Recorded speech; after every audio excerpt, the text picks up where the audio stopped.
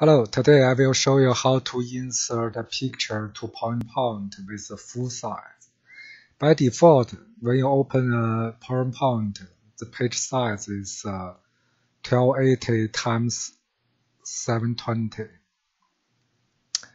When we insert a picture, we can see this picture size. Actual size is 992 times 1023. When we insert it,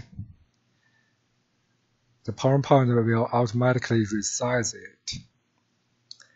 But how to bring the original size? You right-click, go to the Format, then from here, Size and Properties. Click that. From here, you can see the original size. Just click Resize.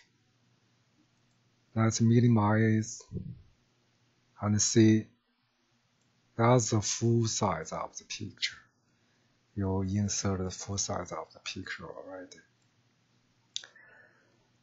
Okay, when you see the preview channel, you can see the actual size it will show in the PowerPoint. Hope you enjoy this video. Bye-bye.